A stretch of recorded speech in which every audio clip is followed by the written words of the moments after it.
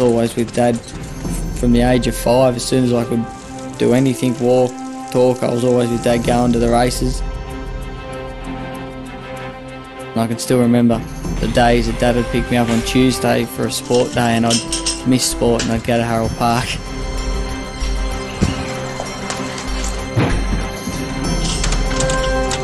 I'm sure everyone's going to miss going to Harold Park on a Friday night. It's just got such a great atmosphere about it.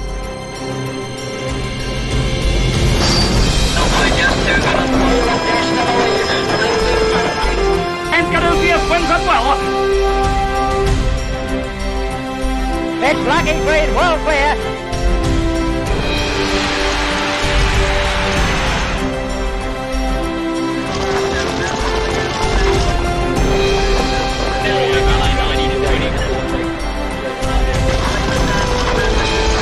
James Scott going to win it, but Koala King is too good. Racing down, he'll break the 2-minute closing.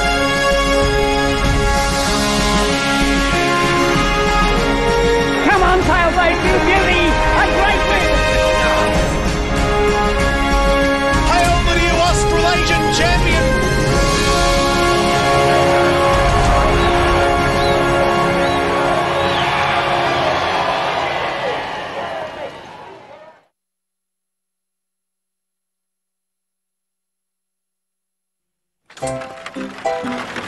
In 1899, commuters relied on ferries to cross the magnificent Sydney Harbour. The bridge was still 33 years away. By land, horses were the established mode of transport. The trotter, with its perfect temperament and boundless stamina, was popular with tradesmen. Just 4 kilometres from the foreshore in the suburb of Glebe, trotting as a sport was in its infancy. It would become intrinsic to the city's culture, its way of life, the highs and the lows embedded in the psyche of 6 generations.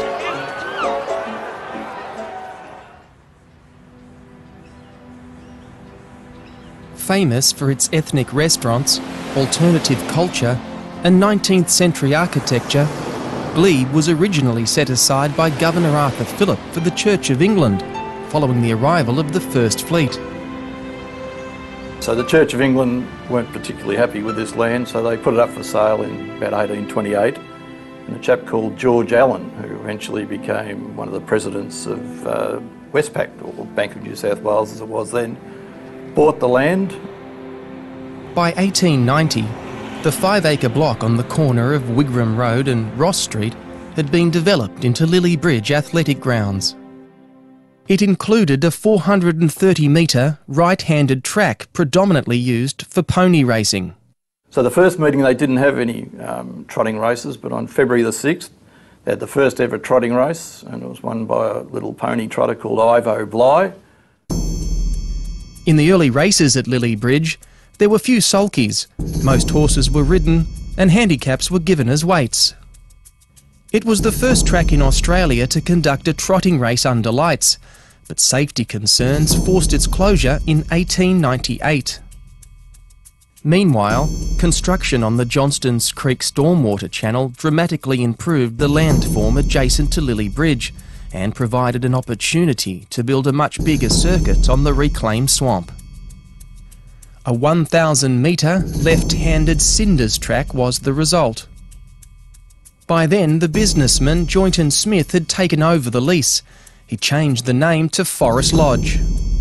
Well, Forest Lodge is the name of the suburb, and that's where it came in, Forest Lodge, where Glebe and Forest Lodge is combined, and that's where the Forest Lodge comes into it.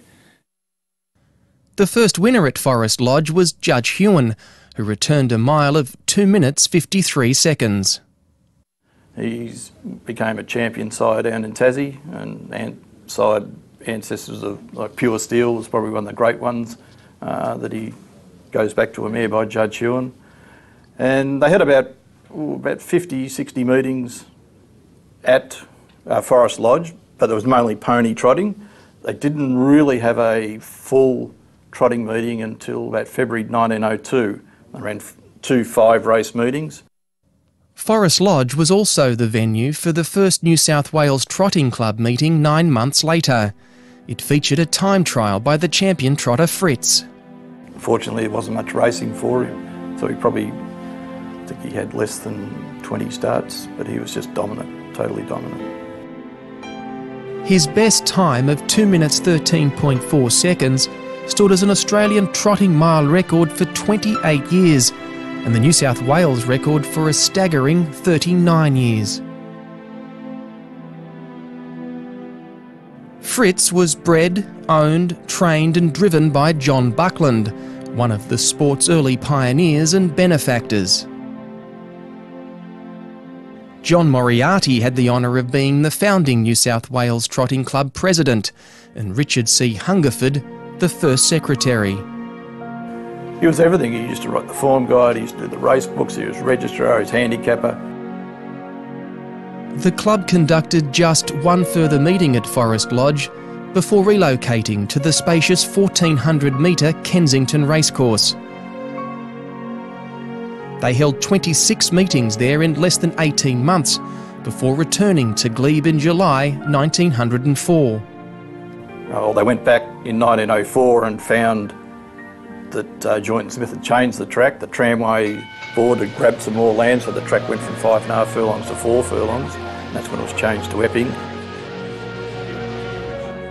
Not long afterwards, the New South Wales Trotting Club purchased Epping for £18,000. Over a century later, it would be sold for more than 5,000 times that amount. The majority of races in the early days at Epping were won by horses under saddle. It provided an enormous advantage for the outstanding horseman Gus Milsom, who won 4 Epping premierships. In 1911, the New South Wales Trotting Club became the controlling body for the sport statewide. By the end of 1912, it had already registered 98 clubs and show societies. In 1914, James Barnes took over as president.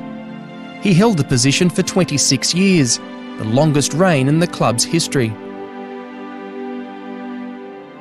Sydney's leading horseman was Peter Riddle. He claimed 7 drivers' premierships between 1911 and 1920. Riddle later turned to thoroughbred racing and owned and trained the outstanding stallion Shannon.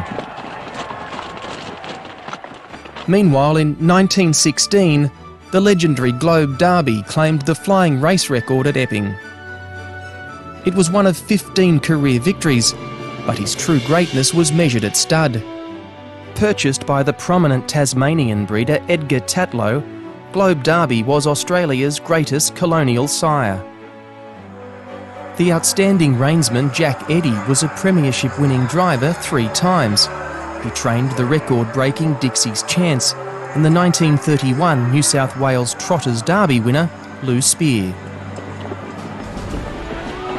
In 1923, Frank Howell became the secretary of the New South Wales Trotting Club and served in that role for 18 years.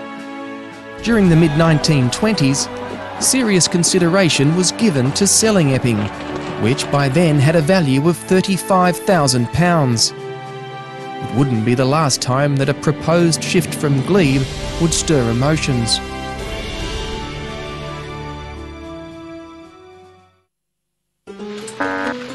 By the end of the decade, Sydney had the largest ferry operation in the world, with almost 30 million passengers a year. Not surprisingly, that number would drop to just 13 million following the opening of the Sydney Harbour Bridge.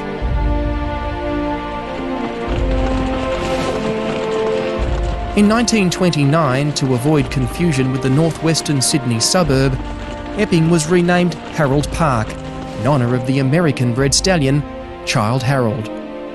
A winner of races in 6 European countries, Childe Harold was imported to New South Wales in 1882. He stood at Andrew Town's Hobartville stud near Richmond and made a significant contribution to the Australasian breeding industry. Meanwhile, the fiery Jerry McDonald created a Harold Park record that would remain unsurpassed. He won 10 drivers' premierships, 9 of them in successive years between 1923 and 1931. In 1 year he drove 52 and a half winners. That was sometime in the 1930s. Now it took until 1987 before Brian Hancock drove more winners than that. So that's just an amazing achievement by this fellow. McDonald's monopoly was broken by Jack Watts. He claimed 9 Harold Park drivers' premierships over the next 12 seasons. Jack Watts had a special affinity with the New South Wales Pacers Derby. He won the race 4 times, with Country Boy, Radiant Waller, Blue, and in 1960, Sun Chief. We weren't big betters. Dad wasn't a big gambler. His judgment was often pretty good, and a couple of horses we got up at pretty good odds, 100 to 1 chances, and thought they could have a good chance of winning, and on 2 or 3 occasions that was very helpful. Jack Watts guided Captain Sandy to victory in the 1950 Inter-Dominion Grand Final at the Melbourne Showgrounds. Much later in his career, he enjoyed success with the champion mare, Siberia. She was the first horse to win 20 races at Harold Park. And it's Fennel and Siberia fighting it out tooth and nail with Siberia doing the better. The mare comes back to her best form. Yeah, I'd say she's got to be the best mare to have raced at Harold Park. She had 3 trainers. She was first trained by Alf Phillis, then by J.D. Watts, and then by Merv Adams. And she won races for all of them. She did win 10 races at Harold Park in a single season, and I think in that season she set a prize money record too. But it's Siberia, and first just battling it out in a titanic finish, with Siberia doing far the better, and Siberia came away in the run of the judge to win it well. I read an article where Siberia won something like $30,000 or $40,000, but in those days that was a huge amount of money. That would buy you a couple of properties at least. Jack Watts partnered the great Kiwi Caduceus in back-to-back Lord Mayor's Cup victories in 1956 and 1957. He also trained Yamamoto to win the first Inter-Dominion Trotters Championship held at Harold Park. The year was 1966. Yamamoto going through on the inside. Watts missed the drive in the final through suspension, but was skillfully replaced by his son, Colin Watts. Dad said, I think we'll try something different. He said, this horse can stay, and when you get in the back straight, kick him up the back straight and make them chase you up the back straight. Then you can coast down the home straight, and that's what I did. Yamamoto was out with a good lead in front. I set sail up the back straight, and everyone must have been chasing me pretty hard because I wore them out, you know. And Grammel will have to go round the outside about 5 lengths back now under the whip and perhaps beaten. Yamamoto leads into the straight, and the straight. Maori missed behind them. Grammel down the outside. Yamamoto now under the whip. Outright Grammel is coming with a tremendous burst. Yamamoto on the inside. Well, I was hopeful I'd won. Ray Conroy, who was broadcasting from the back straight, and Ray nodded his head, and that was a very nice feeling. It was a better feeling when the number went up, though. Colin Watts later trained many outstanding horses in his own right, including the 1968 Harold Park Spring Cup winner, Ollie Gard. Well, I had 2 of the greatest, I think. I would say Walla Walla and Caduceus. In the late 1920s and early 1930s, Walla Walla thrilled crowds with breathtaking performances from huge handicaps. A son of Globe Derby, he spawned the aphorism, further back than Walla Walla. I've heard it on a greyhound call, I've heard it on thoroughbred call, and he was just an amazing horse. He had huge handicaps to race against. On one occasion at Harold Park, he won a 12-furlong race from a back mark of 180 yards. In 1933, also at Harold Park, Walla Walla smashed his Australian mile record in a time trial. He clocked a stunning 2 minutes 2.4 seconds. That mark stood until 1940, when it was lowered to 2 minutes and 2 seconds, again in a time trial at Harold Park, this time by the unhoppled Lawn Derby. A few years earlier, Lawn Derby became the first pacer outside North America to break 2 minutes for a mile, recording 1 minute 59.4 seconds at Addington in Christchurch. When Walla Walla raced, there was no derby at Harold Park. But in Lawn Derby's time, they had started the derby off and he won it. But there's a strange story about that too. They believe that he was doped. He was given some sort of a drug that was supposed to have taken effect when the horse was taken to Harold Park, but it didn't take effect till much later. But the horse recovered and he turned out to be a champion. Lawn Derby won 31 races and left an indelible mark as a sire, especially during the early years of night trotting at Harold Park. He was driven by Jack O'Shea, a legend of Sydney trotting. O'Shea also trained Springfield Globe, who was mostly driven by his son Peter. A leading sire at Harold Park during the mid-1950s, Springfield Globe is the only Inter-Dominion winner to also sire an Inter-Dominion winner.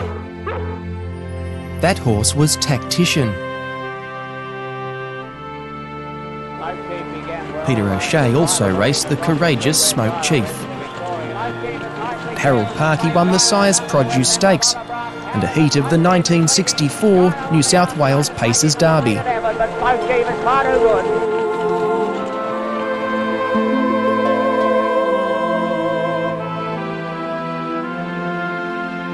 In 1940, Ernie Ireland was voted the 4th president of the New South Wales Trotting Club, following the passing of Joe Davis.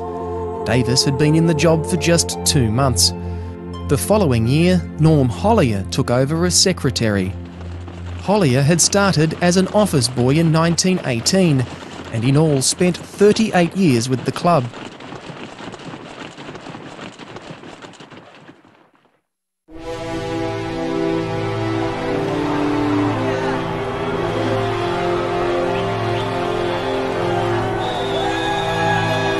In 1939, Australia entered World War II after Britain's ultimatum for Germany to withdraw from Poland had expired.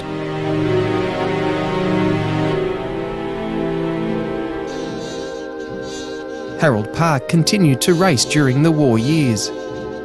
One of the outstanding performers was Linda Steele. She was owned by Alton Cusick, who later served as club president from 1954 to 1960. Miss Lornham, the 1940 New South Wales Pacers Derby winner, and Master Dixie were other wartime heroes. Master Dixie won 16 races in total, 13 of them in Sydney, and was trained by the exceptional horseman Herb Chant. He actually won the first premiership down in Melbourne, when Melbourne started up a couple of years earlier than Harold Park. All the New South Wales people rushed down because of the big stakes, all exciting night trotting. And Mr. Chant, have you trialled this filly at all? This filly last Sunday I trialled her at Bankstown with open company and she got beat ahead for 3rd place. Dad, well if I may, I'm not being biased, but he was a genius as a horseman. Well, he won 3, I think the Goldman Sapling Stakes, the 2-year-old saplings. I think they contested 4. He won 3. And he got a fellow to drive the 4th one for him, and the idiot murdered it. He should have walked in. And you're interviewing the idiot now. Which I know doesn't account for much, but... Les Chant followed in his father's footsteps and created a host of driving records from a young age. Chant was associated with the powerfully built stallion Dakar and had a tremendous affinity with fillies and mares. A lot of people didn't like training mares. Dad was pretty good with mares also, and maybe that was one of the reasons that they always had to be a bit careful. Mares was a little bit different to train to the entires or, well, the male gender. Sparkling Pearl made history by reaching free-for-all class as a 3-year-old filly. Sparkling Pearl by a length and a half to Pacing Lawn. 3 deep Gold Rush Girl. While Sparkling Pearl had electric speed, Chance best mare was Gold Rush Girl. She stormed up to Money Provider. Gold Rush Girl hit the lead close to home and is racing away to win well. A winner of 41 races, 12 of them at Harold Park, Gold Rush Girl later became a successful broodmare for her breeders Kevin and Kay Seymour. Here we have, down here at Harold Park this morning, Frank Jones with his champion trotting mare, Gramble. Tell us a little bit about it, will you, Frank? Oh! Well, there's not much to say, Cedric. You can see how she is. She's all stirred up. Les Chant regularly drove the champion South Australian trotting mare, Gramel, during her visits to Sydney. He was in the sulky when she clocked the then Australian mile record of 2 minutes 1.2 seconds in a time trial at Harold Park. New England under the whip, and our leader. Remarkably, it was a world record on a half-mile track. Gramel won 51 races, including 2 Spring Trotters Cups at Harold Park, the second of them in 1965, from 96 yards behind. Straight now, and this great trotter from South Australia, from 96 yards behind, runs right away from them. She had a few little characteristics about her. She wouldn't even try if her tail was pulled down, you know. Now, it had to be out, it was not directly up, but halfway between straight up and level. On the outside, nothing between the two of them.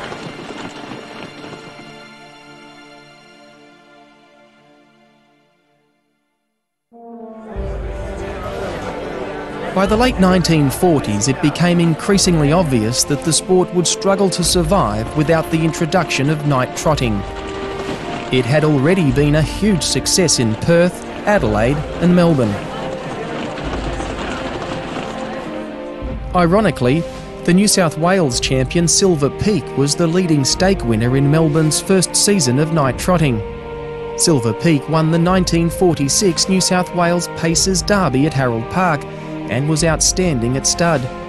He claimed the inaugural A.G. Hunter Cup in 1949. They even named the lolly box. We went down, they had lollies, Silver Peak on the box. Oh, they used to go mad when he'd make a big sprint up the back and he'd catch him up and win. Silver Peak was one of just 25 foals by Peak Hill, himself a New South Wales Pacers Derby winner. Peak Hill was bred by the Hando family and so named after the Western District's town from where they hailed. We used to break in most of the horses between us, ride them. Always rode all the horses we broke in, we rode. Rode them around the farm, did the farm work. Gets here a hard driven to go to the lead. Eric Hando also bred the classy mare Skatira, who won back-to-back Spring Cups at Harold Park in the mid-1960s. She was trained and driven by Jack Leonard. And going to run home an easy winner. Hard driven to the line, Skatira. Skatira was by Scottish Brigade, the leading sire at Harold Park in the 1966-67 season. Scottish Brigade also sired Rachel McGregor. She won 11 races from her 19 starts at Harold Park, including the inaugural Lightning Mile. In late 1948, legislation was passed in the New South Wales State Parliament that paved the way for night trotting to become a reality in Sydney as well. Harold Park's last day meeting was on Saturday, December 18, 1948. They had to reorganise the track and make it an oval-shaped track as best they could, because they wanted to put a ledger in and they wanted to put a flat in. And they did it, but it shortened the track to just under 4 furlongs. And they had a trial night to test them out, and gosh, what an experience. I've never forgot it. There was a tremendous cheer went up when the lights were switched on. So there was more lights on Harold Park than any other trotting track in the world. It was lit up like a Ferris wheel. A crowd of almost 16,000 witnessed the inaugural 7-event card on Saturday, October 1. A total of 193 bookmakers fielded at the meeting. The first race was won by Alta Volo, and fittingly driven by Sutton Macmillan. A leading Harold Park reinsman for several years, McMillan won 6-day premierships between 1938 and 1948. He also collected a Harold Park night premiership in the 1953-54 season. He was one of the great pioneers of trotting in the daytime and the nighttime era, and he trained his team, of course, on the Harold Park track. Very rarely used the whip, had incredible composure, great posture for driving, and the horses just responded for him. How many winners you have driven? Now then, it's a hard question. I never went through them or anything else, but I got 360 photos, winners at Harold Park and Victoria Park in an album. You have? 360. My first introduction, I went around there at 4 o'clock one night, found his stables, and the first thing they did, sit down and have a drink with us, you know, and they poured me out a 9-ounce glass of gin, pure gin. I thought, oh, I can't handle this. Yes, so that was my first introduction to Sutton McMillan. McMillan's had a wide gateway down there and used to just push across for the horses and the float and everything to go in. The cars parked all up here, all up Hereford Street, all in the side streets and that, you know. And God help anybody that parked in that driveway on trot night. They'd come home and they'd have flat tyres and everything, you know. The highest money earner in the first 2 years of night trotting at Harold Park was Jack Hope. He was originally trained by Tom Wilson and later by Jack Lewis. And he was a wonderful horse. A wonderful horse. He won from 60 behind and used to put up sterling efforts every night and run places every night. And he was one of the glamour horses at the time, beautiful chestnut horse. Meanwhile, the revered horseman Jim Caffin emerged as a major force. Even though he was the top trainer, driver in those days, he still worked. He had a daytime job. He worked as a drover at the Flemington Sale Yards, and he combined working there with training a team of horses until eventually the team just got so large and he had to toss in the job at the sale yards. How much importance do you place on swimming a racehorse? Well, some of them say there's 3 minutes is equal to a mile run. We don't take much notice of that, like we swim ours 10 and 12, some 14. Caffin chalked up 6 drivers' premierships and 5 trainers' premierships in 12 seasons. We make them swim quick and very short. He built a peerless record in juvenile classics with such horses as Eden Monaro, Dale's Gift and Great Cheer.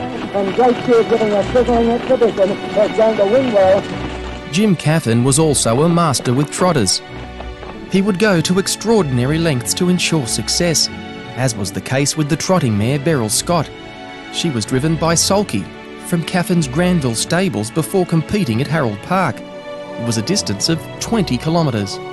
Beryl Scott, she was a highly strung, nervous sort of mare, trotter, square gaiter, and we used to drive her down Parramatta Road to Harold Park, her race nights, and used to settle her down better and she'd trot a bit better. For the run home, and it's all over. Hammerhead, well, 1/3 of the way down the straight as the others turn into the straight.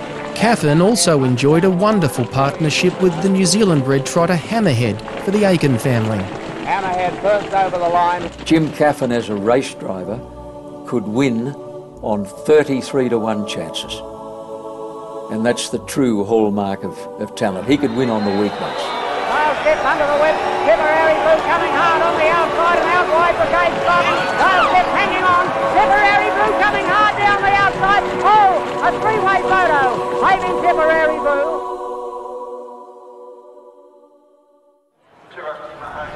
In 1950, Bill Dunlop took over the presidency of the New South Wales Trotting Club. He led a divided committee and just 4 years later did not seek re-election. When Harold Park staged its first Inter-Dominion in 1952, it was attended by more than 116,000 people, including a crowd of 38,000 on grand final night. Avian Derby won his opening 2 heats in track record time, before being scratched from the third and final round due to a bout of colic. More than 2 years earlier, At an early Harold Park night meeting, Avian Derby was sensationally back to win a qualifying stakes. Sylvie Gray was the name of the trainer-driver. Told his owners and connections that they'd win with Peerless Peter, and the money that they won from that they'd put on Avian Derby and later in the night. So anyway, Peerless Peter won the race early in the night, and they had plenty of money to put on to Avian Derby. His odds firmed from 6-4 on to 6-1 on. Unsurprisingly, he went on to score an effortless win. It's the first horse I've ever known, then or since, where the bookmakers refused to take any bets on Avian Derby. But back to the Inter-Dominion. Avian Derby, for all his health problems, still lined up in the championship decider as a 6-4 on favourite. Starting from 24 yards behind, he became hopelessly pocketed, but when clear he raced away with the $20,000 event. Avian Derby, look at him, he's going to win it, and Avian Derby came away to beat Recovered. Once again it was a track record. Avian Derby was handled by Victorian reinsman Darky Wilson, in place of the suspended Sylve Bray. Here's Adios Victor coming with a great run, moving up quickly from Princess Light. Sylve Bray hailed from Temora, and later bred and owned the luckless Adios Victor. A perennial runner-up in major races, Adios Victor finished second in the Victoria Derby, an Inter-Dominion Grand Final and a Hunter Cup, but still amassed over $100,000 in prize money. Glamour Chief holding on, Adios Victor doing better, they get down near the line.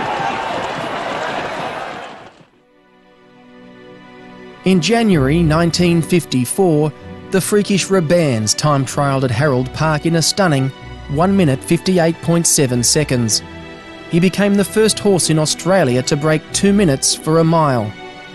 Rabans was just 1/10 of a second outside the world record on a half-mile track.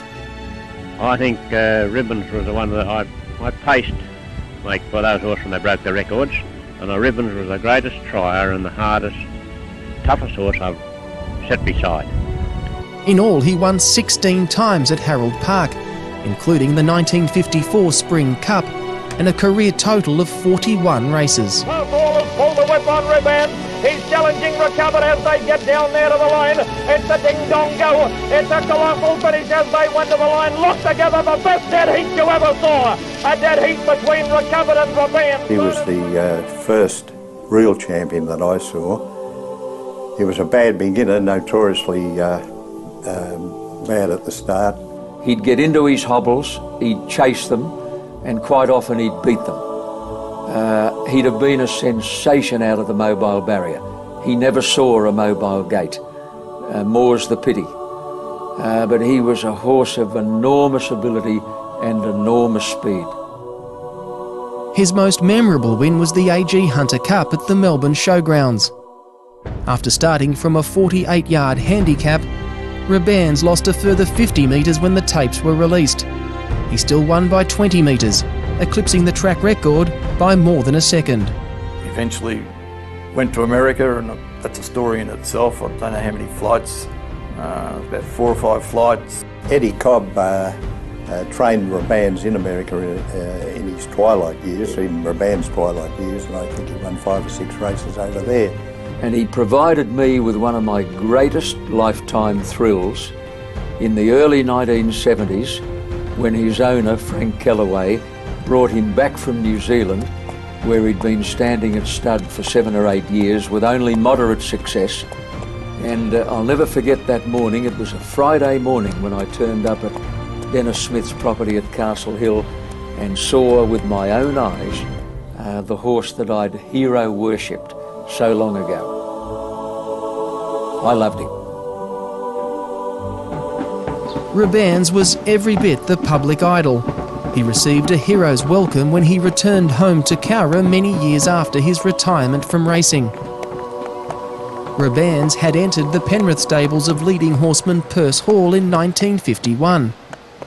It was at the same time that Hall, a former butcher, secured his initial Harold Park trainers and drivers premierships. He claimed the identical double the following season, and in the early 1960s won another 3 drivers' premierships and 2 trainers' premierships. Hall won the 1964 Spring Cup with Blazing Globe, a son of the Harold Park winning mare Thelma Globe. Blazing Globe is in front, out wide, Spoke Cloud is making some sort of a run, but a fair way from them. Blazing Globe first. Perce used to train them hard and he'd drive them hard, and he always believed that when a horse was in winning form, to keep it going. I never was on the fence one night with a horse and was pulling his brains out, and PJ Hall's outside me, and I said, Mr. Hall, I'm in trouble. And he said, well, that's your problem. Hall was associated with a number of top-class performers of both standard-bred gaits. During the 1960-61 season, the outstanding pacer James Scott won what was then a record 11 races at Harold Park, including the Lord Mayor's Cup. James Scott is still the leader.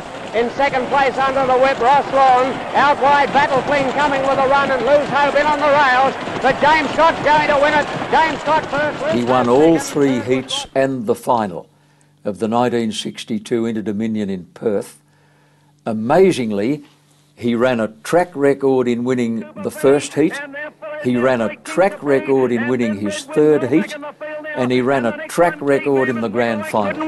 But James Scott is giving a great exhibition. Lose Hope the only danger around the turn. They straighten up for the run home.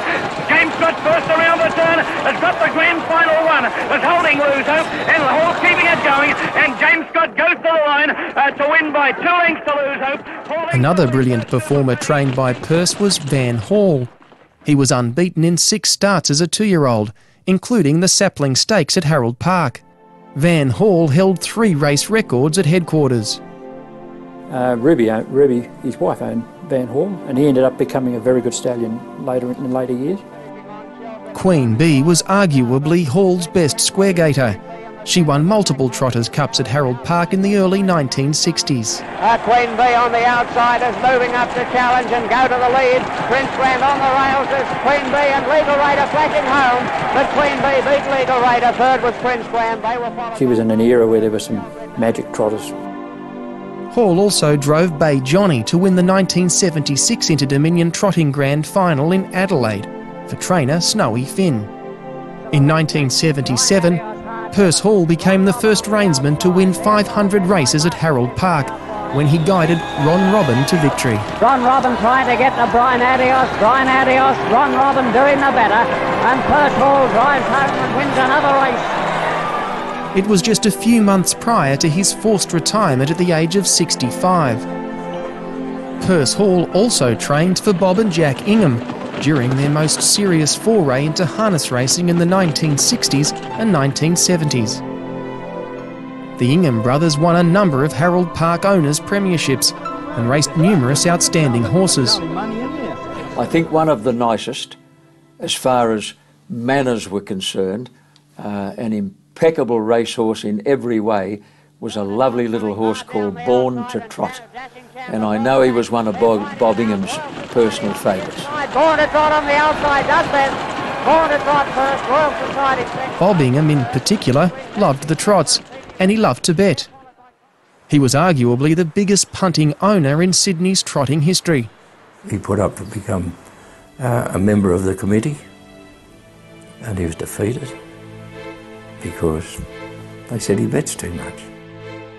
He'd have bought horse after horse, you know, and it was good for trotting. Even in 1970, membership to the club was restricted to just 300. It had been as low as 50 in the pre-war days. They used to have proxies and all sorts of things that allowed them to dictate as to who was going to be on the committee and all this sort of thing. I stood up at the meeting and I said, gentlemen, thank you very much to everyone that voted for me and our team. I said, but seeing I missed out in getting on, it's not, I'm not being sour or anything, it's practical. I said, you'll never see me at the trots again. And I said, I'll be ringing all my trainers, of which I had 9, tonight and telling them to put my horses on the market for sale. And that was a very hard thing to do because I loved the trots.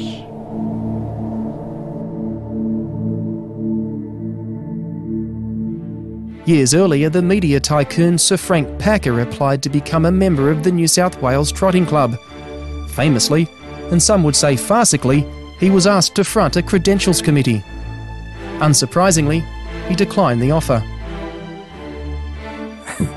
Now, he was prepared then to spend a huge amount of money buying horses. He loved a bet, you know, on the trots, and I missed out on genius, you know.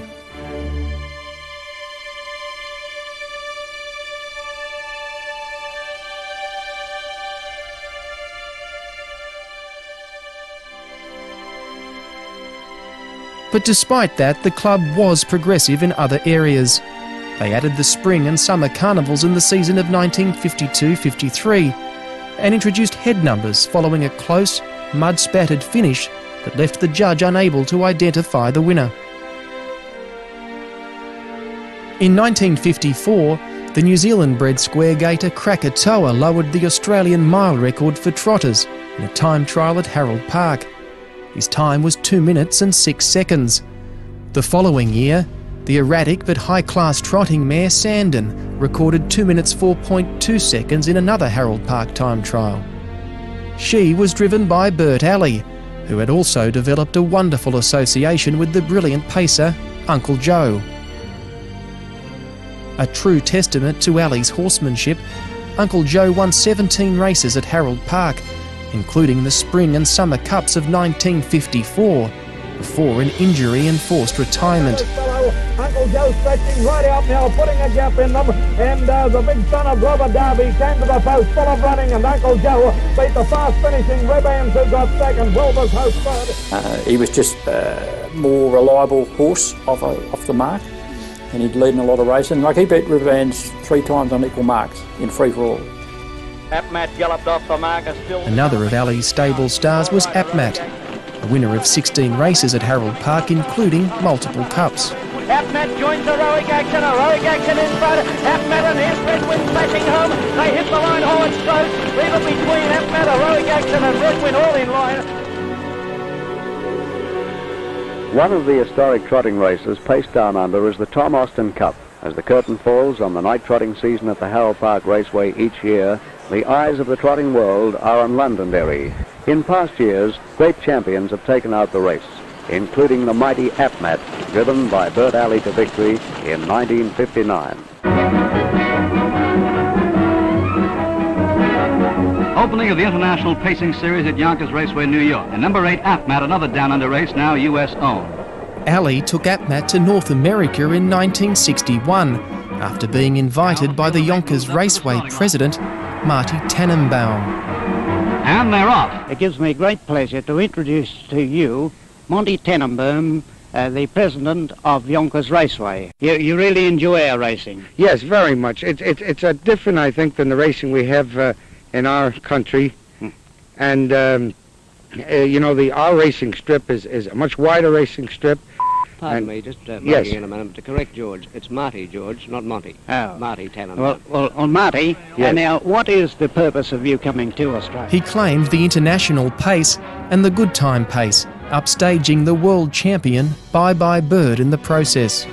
Probably Australia's best performed horse ever overseas, but Bert Alley will always tell you that Uncle Joe was better. It's interesting when you compare the two records. I mean, Apmat had a probably better record. He won America, and he also won in Wales, in England, on his way back home.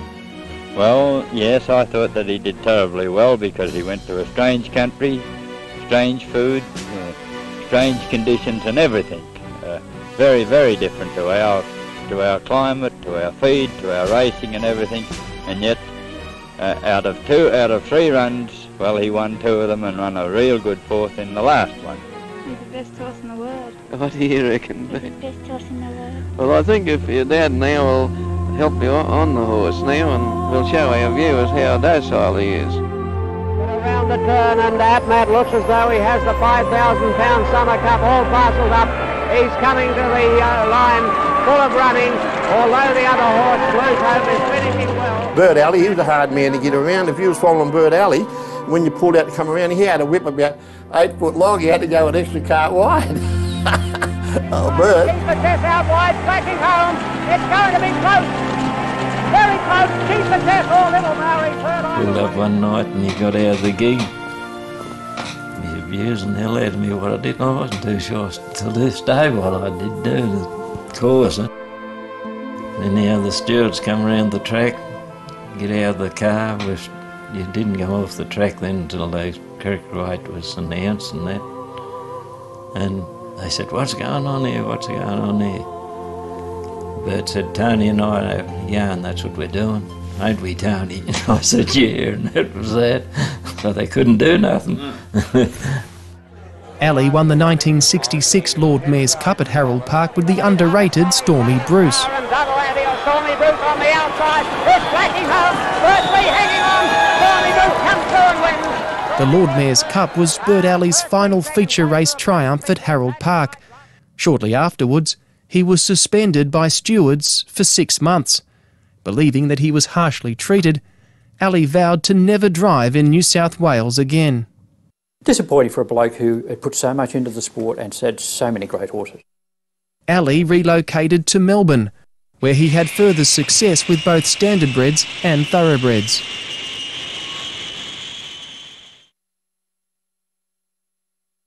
We have our favourite here, Alf. Yes, I think he's everybody's favourite. Shelgrit. In the mid-1950s, Alf Phillis dominated the Harold Park Premierships with 3 drivers and 4 trainers' titles. We used to describe him as cotton fingers. He'd drive them with a lot of thread of cotton. Great judge of pace too. Had everything, Alf. He was a very good driver. And high power out wide. He won the New South Wales Pacers Derby 3 times with Orari, young Wexford, and in 1966, John Craig. But John Craig, all future intangible. Oh, this is very close. Couldn't take it a photo. He could get a horse off anyone that pulled your arms out, and he used to drive with the reins sitting down on the dust sheet. It was a marvel to get him off the bit, to stop pulling. But Phillis created headlines for other reasons as well.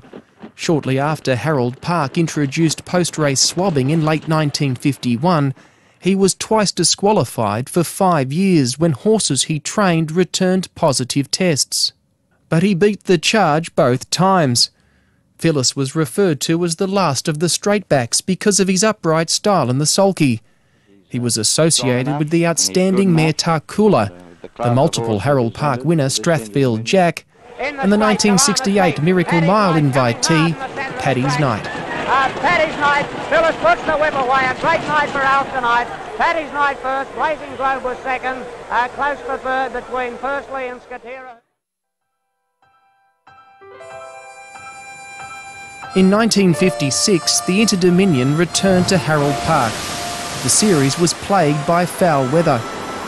Meetings had to be postponed on 4 occasions, and the grand final was eventually run on a Monday night. It still attracted 34,000 spectators. The Victorian-owned Gentleman John led throughout on the first night of the series, but was unplaced in the ensuing 2 divisions. My Uncle Bill, when he heard I was taking him over there, he said, "You're mad, Eric." I said, "Why?" He said, "They'll run over you." He said, "He's no better than Wilbur's Hope," and he said, "We're not taking him." And I said, "Well, Uncle Bill, I reckon he's earned a start." I said, "I'm going to take him." And Rothicker was certainly vindicated. In the final, Gentleman John sprinted strongly when clear of a pocket to prevail narrowly over Mineral Spring in a stirring finish. The 1956 Inter-Dominion Grand Final was worth £12,500. By way of a comparison, the Melbourne Cup of the same year carried stakes of £15,000. Eric Rothicker's cousin, Gordon Rothicker, was an iconic figure of Melbourne trotting. He won 14 drivers' premierships and 10 trainers' premierships between 1949 and 1976. Oh yeah, we used to have quite a few battles down there. Yeah, but I was never in the same street as him. Brilliant, Gordon. He was leading driver down there. Yeah, he's a good trainer and driver, Gordon. They're followed then by Angelique trying to get through on the outside of him. Jack's Flight. The high-class mare Angelique was trained and driven by Gordon Rothacker. She contested the first Miracle Mile and won multiple races at the Melbourne Showgrounds and Harold Park. And now Angelique is joining in and finishing well. There's nothing between them. Angelique from Victoria first. Idolator. Such a pretty name. Where did it come from? It came from a television show that was on at the time. A very vibrant and over-the-top lass was in it, and I thought, now that resembles Angel. Gordon Rothacker made a number of successful raids on Harold Park, including the 1968 Summer Cup with Rayama Pool. He was the best horse I ever drove. He just got to a pinnacle that you couldn't believe, really. And he was, you know, when he hurt himself, it was just a tragedy. Victorian form student Bill Hutchison was so impressed by Rayama Pool's Shepparton Cup victory, he travelled to Sydney to back him. We got to Harold Park about race 4, walked on track with still our suitcases in our hands, put them in the secretary's office, walked out. There was a trotters race on. It was won by a Victorian, Corot McElwin, Brian Gaff. I think it was 10-1. But Corot McElwin is coming home to win.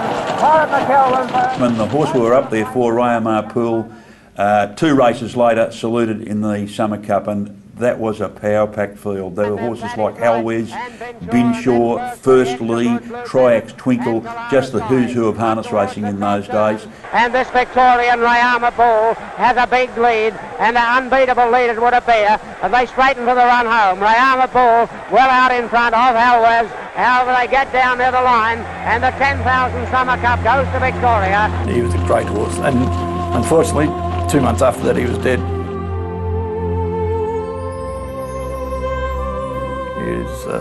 It's a shame, because he would have been, Gordon always said it was the best horse he's ever had.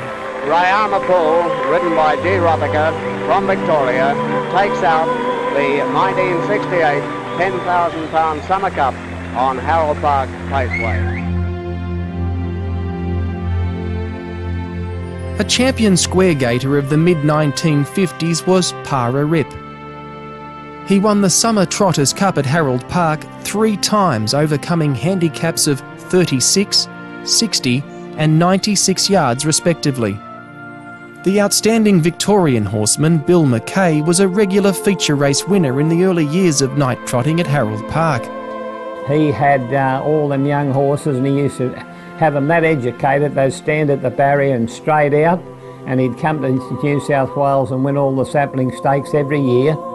Mackay drove the incomparable Filly Argent, who captured the New South Wales Derby and New South Wales Oaks Double in 1956.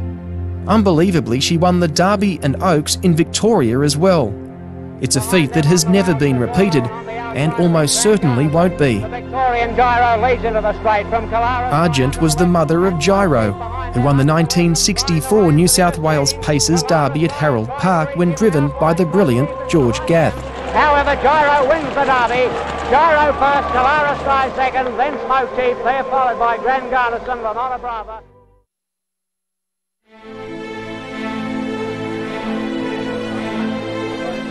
And so to the 3rd Interdominion Series at Harold Park, which was held in 1960. And what a carnival it proved to be. The local champion, Apmat, was the top point scorer, with 2 victories and a 2nd placing in his 3 heats.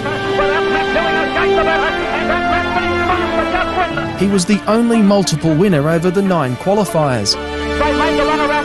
Connections of the West Australian visitor Kiwi Dillon pulled off a well-executed plunge in winning a 2nd round division. He was driven by Max Johnson.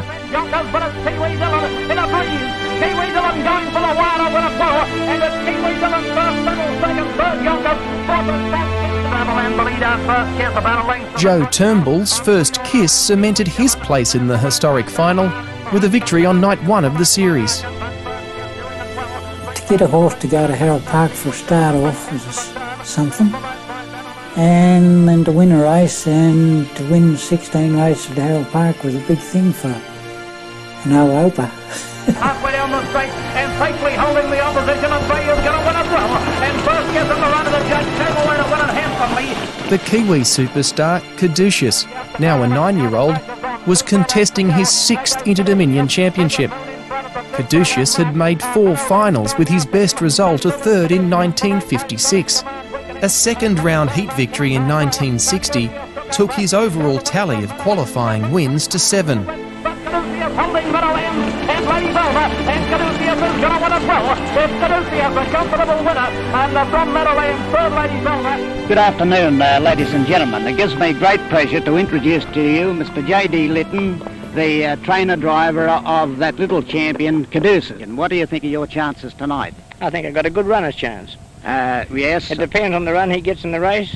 I think he'll stand up and do the job, and he can quite easily get beaten. He's come up as well as ever for this Inter-Dominion, the richest he's ever raced in. On the question of whether he's the best horse, there's lots of good judges say he is, and I'm inclined to agree with him, although horses like Ribbons and Uncle Joe, our local champions, were of the highest quality. But probably Caduceus is the best racehorse of them all.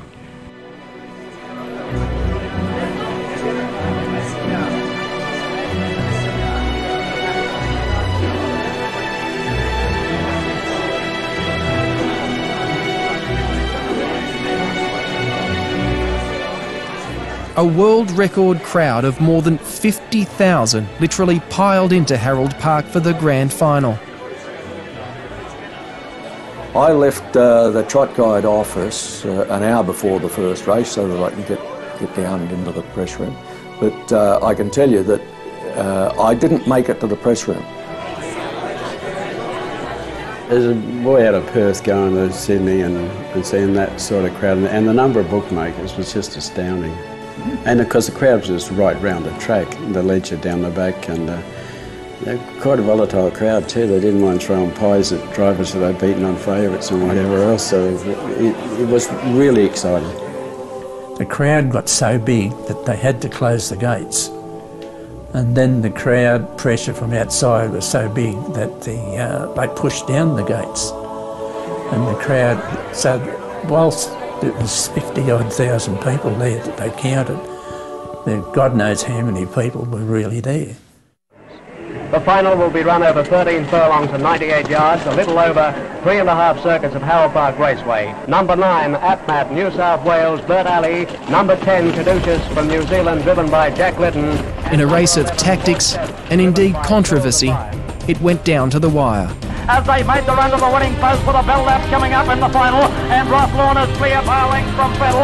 Ahead further off by Astro's Melody, they're followed by Atmat and then Caduceus and Meadowlands going together. Right out in the centre from Kiwi Dillon, at the head of the others, first Kiss and False Step last. 3 furlongs left to go, and Ross Lorne in front from Fettle on the outside. They're followed by Atmat, Caduceus, by Astro's Melody, and there's a fall there, tell you about it later. And as they go to the 2 furlongs, Ross Lorne is clear. On the outside, Fettle challenging. They're followed by Maestro's Melody and then Atmat, and look at the New Zealand Caduceus pacing now, and Caduceus soon after moves up to challenge Fettle for the lead.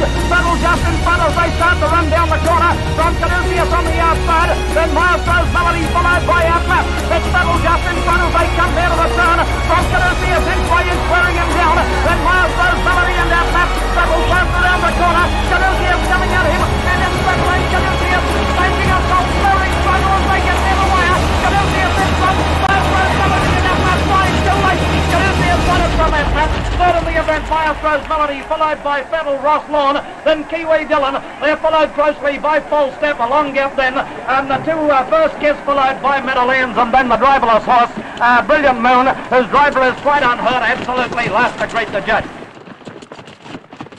When Bert Alley on Atmat fired in a protest against Jack Litton on Caduceus alleging interference in the back straight, the massive crowd erupted with displeasure. The 2 drivers clashed heatedly inside and outside the steward's room, but the objection was quickly dismissed.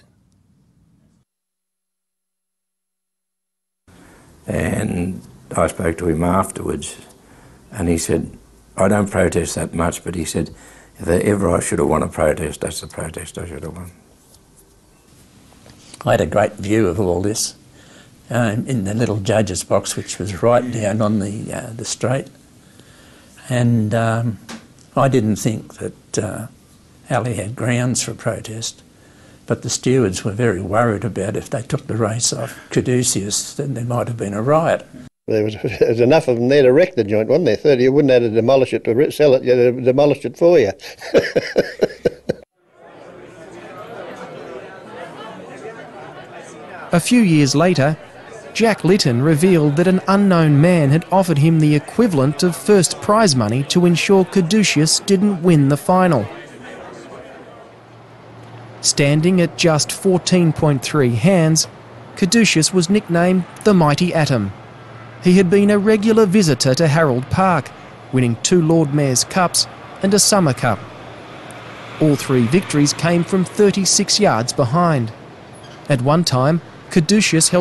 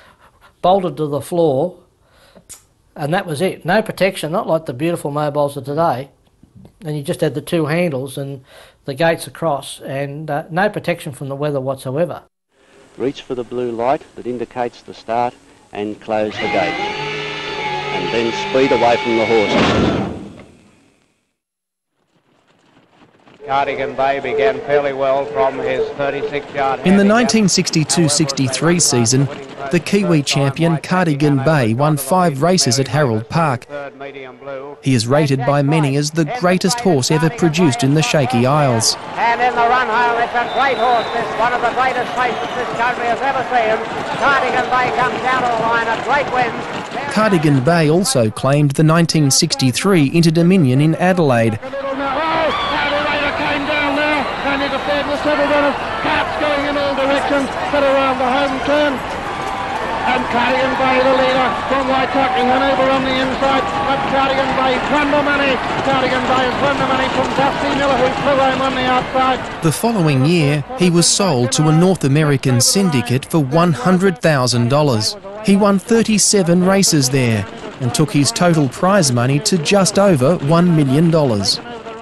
And to think that he was able to come back after displacing a hip during an Inter-Dominion series in Western Australia and do what he did, he was a freak.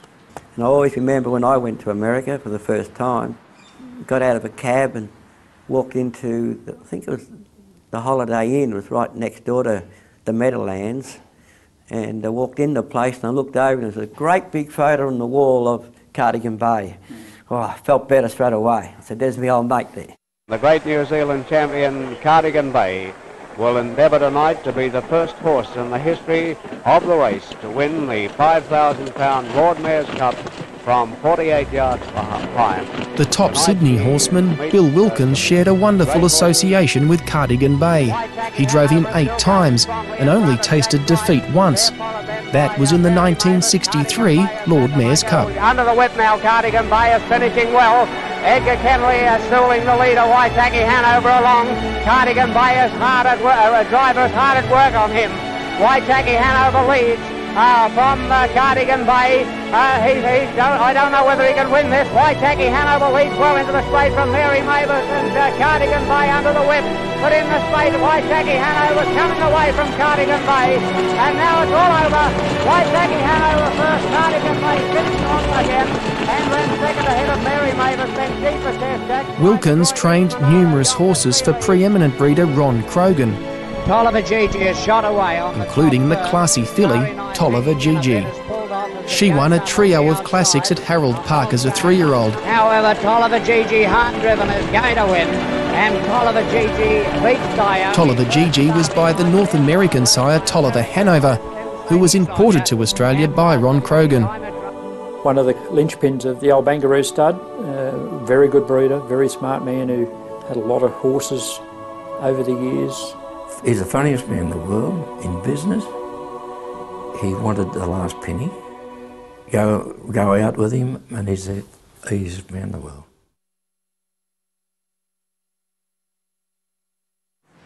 Well, here's one, Laurie, that needs no introduction. No, Cedric, this is little Mary. By 1963, almost a decade had passed since a new name featured atop of the Harold Park Trainers or Drivers Premierships. Laurie Moulds ended the drought by taking both titles. One of his stable stars was the game chestnut mare, Little Maori. Little Maori down the outside, in the straight now, and Tarcoola is in front. However, down the outside, Little Maori is flashing up with a tremendous burst. And Little Maori wins. Little Maori first. Bangaroo wins second. Tarcoola third. Laurie, I think, is the best nicknamed man I've ever heard. They called him the Dasher, and no man had greater dress sense than Laurie. Into the straight car. Laurie Moulds was also associated with the classy stallion Don't Retreat, who won 26 races at Harold Park in the mid-1970s. At the time, it was a record which he jointly held with Hondo Grattan. Don't Retreat wins. Don't Retreat first. Koala King second. Maybe 2 and Armour third ahead of Willie Rip. His mother was his backstop. She was a marvellous old lady. She used to go to Harold Park with Laurie, and she'd never hose a horse down. She used to have a bucket and get it warm water, and she used to sponge them all right over that way. She said it was too cold to hit them with cold water on the nights. Laurie's mother was Constance Moulds. Although women were unable to compete at Harold Park, they were allowed to participate at some country tracks, and Mrs. Moulds won numerous races.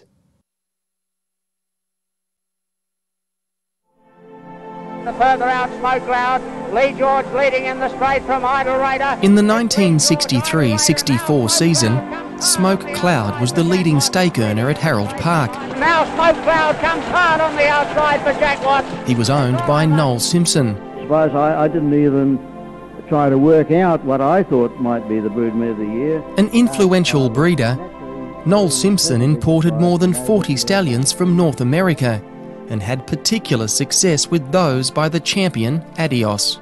A winner of 44 races from 88 starts, Adios paced 6 world records before being retired in 1948.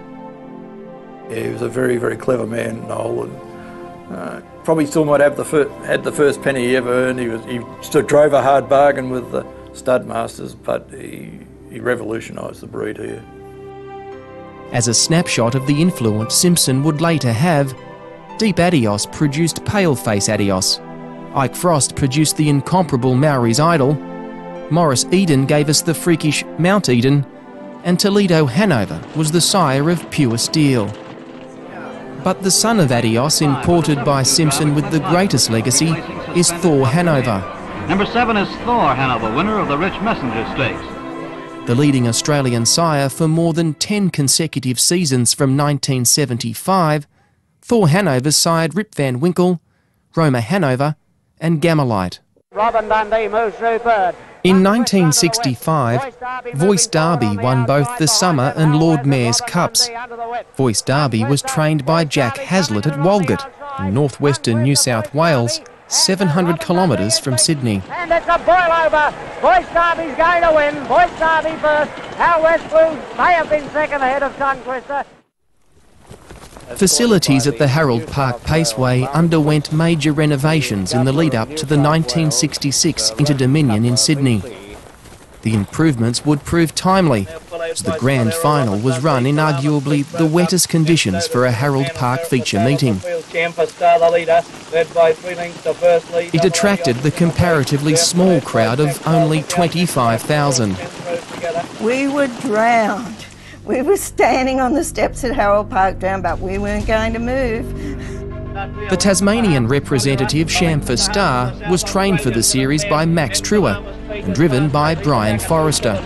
The bell, 1 lap to go, and Shamfa Star and firstly adjust the leaders. They show the way to look out.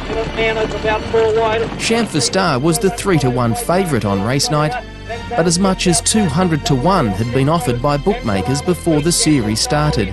Coming to the turn, led by a length now from firstly, they're followed by Tactile, and here's the great mare Robin Dundee coming to a great run out wide. Around the turn, Champa Star the leader. Robin Dundee runs to Champa Star. Robin Dundee and Champa Star fight it out. They hit the line.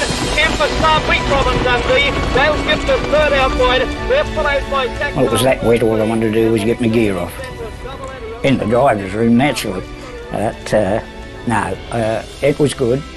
So Roden Cutler was going to come out and do the presentation, but it was too wet. It was raining like hell. So I just weighed in and showered. Next. Shamfa Star was a career triumph for veteran trainer Max Truer. Well, I think he's a very good horse, Cedric. And Well, I think his record really speaks for itself. He never ever had much as far as quality goes with horses, but he could get the best out of what he had.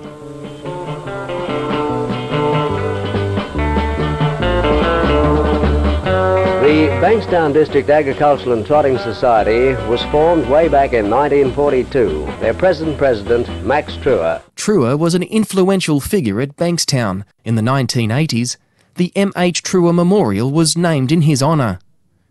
For a young Brian Forrester, Shamfa Star justified his decision to move from New Zealand to Sydney just a few years earlier. The mouse, Kiwi mouse, Kiwi was as good a horseman as you'd want to see.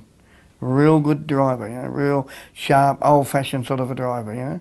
Heading up the side though, and Caramere Duplicity still travelling all right. Forrester also drove the dazzling sprinter Caramere Duplicity, who was trained by Lucini.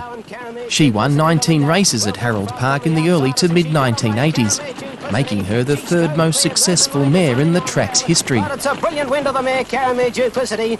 Brian Forrester took out the Drivers' Premiership in the 1983-84 season. From his 40 wins, 26 were trained by Fran Donahue. Fran Donahue won the corresponding Harold Park Trainers' Premiership that season. She was the first and only woman to achieve the feat. I found it pretty stressful, actually, particularly towards the end, because I only had a couple of win lead over Kevin Robinson, and the last few weeks I couldn't train a winner. In the straight now, it's Donahue's best horse was Lehigh Lad. He won 18 races at Harold Park, including the opening 2 divisions of the 1980 Inter-Dominion Championship. terrible horse initially. Didn't think I'd ever get him going. But eventually he did get going, and he won his first race and he won his last race. The 1966 Inter-Dominion final was also the first Harold Park race transmitted live by the Australian Broadcasting Commission.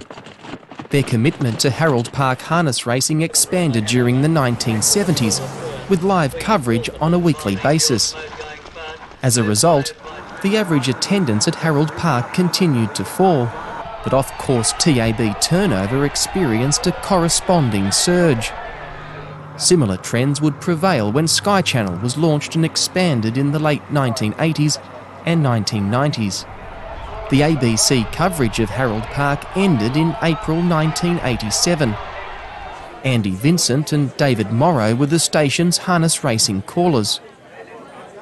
Many of the finest race broadcasters worked at Harold Park, including Ken Howard, Des Hoisted, Ian Craig, John Tapp and Ray Conroy.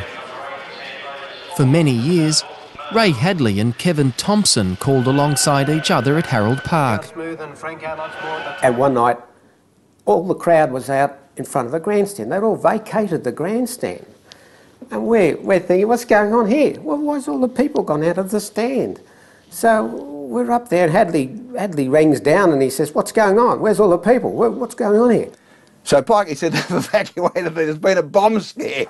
They never told Kevin and I, we're stuck up the top. And I said, well, Thompson, I said, if we go, we'll go doing something we both love. He said, what, punting or calling? I said, oh, both. In 1966, Len Smith was promoted to the new position of Chief Executive and Administration Officer of the New South Wales Trotting Club. He replaced Jeff Stranger, who was the longest-serving official in the club's history.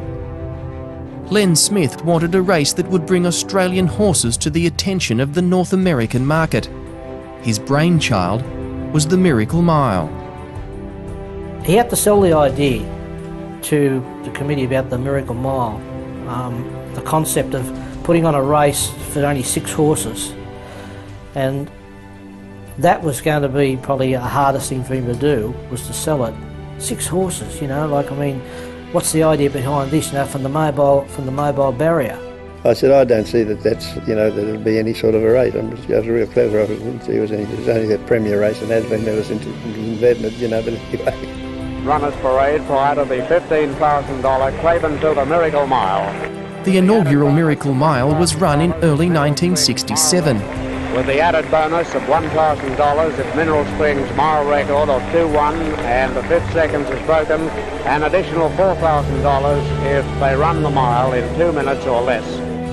Featuring 3 representatives from New Zealand, a Victorian and 2 locals, the Miracle Mile attracted a crowd of more than 20,000. Blue lights will flash on every 2 furlongs, indicating how they're going. They're away. Rachel McGregor ran pretty well out wide. Conquest have been driven through in the centre, and 4 horses racing the line for the third serve. And they had lights, blue and red, every quarter.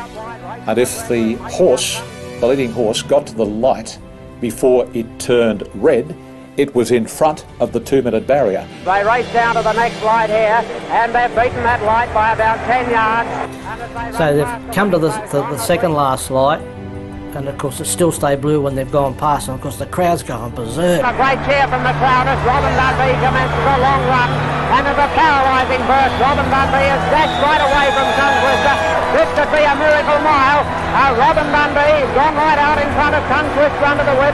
Then Angelique, Rachel McGregor dropping back, Southern Song and Rocky Star. Will it be a Miracle Mile? We'll watch the blue light. Robin Dundee is way out in front of the field as they come down to the winning post. Hard driven. Robin Dundee may do it. They get down near the line. Maybe, yes, a cheer from the crowd. Robin Dundee beat the light. Conquest a second. Robin Dundee was trained by Jack Walsh, driven by Robert Cameron. All attention turned to the clock. All the crowd was saying, what'd they go? What'd they run? What'd they run? And of course we were tight-lipped until we got there, and then the time went over 1:59 and the crowd went berserk. 5 of the 6 Miracle Mile runners eventually raced in North America, providing Len Smith with the ultimate vindication. Heracles parked up fourth, one out, one back. Then Rainbow Knight and Manaville. Almost 30 years later, in 1996, Robert Cameron won a second Miracle Mile, this time as a trainer.